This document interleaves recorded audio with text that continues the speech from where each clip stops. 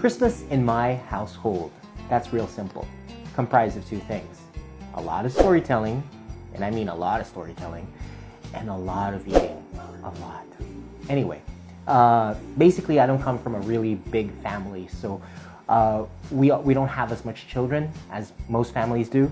But what's nice about it is that we all get together and we always share stories of the little things that we've experienced, something as little as past stories, funny stories, stories of our travels and all that kind of stuff. So in my family traditions, definitely my mom's signature turkey. Now, I know it sounds social or something like that, but it's something that we just all basically love.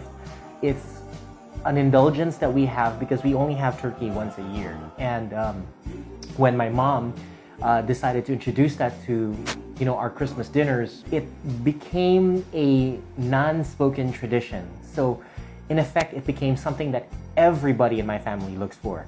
So it was my mom's recipe and it was perfected by my youngest sister. Now, that's Christmas. When New Year comes, we go from Western to Asian.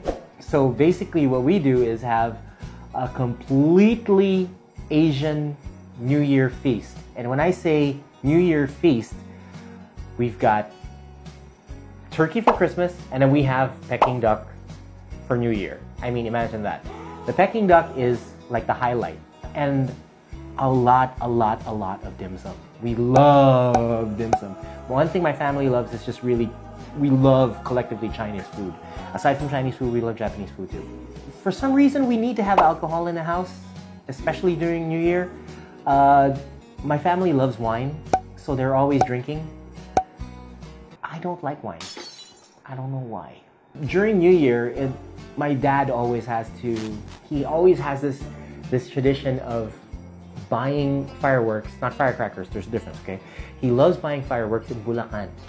He doesn't buy the stuff in the mall, he goes to Bulacan and buys fireworks.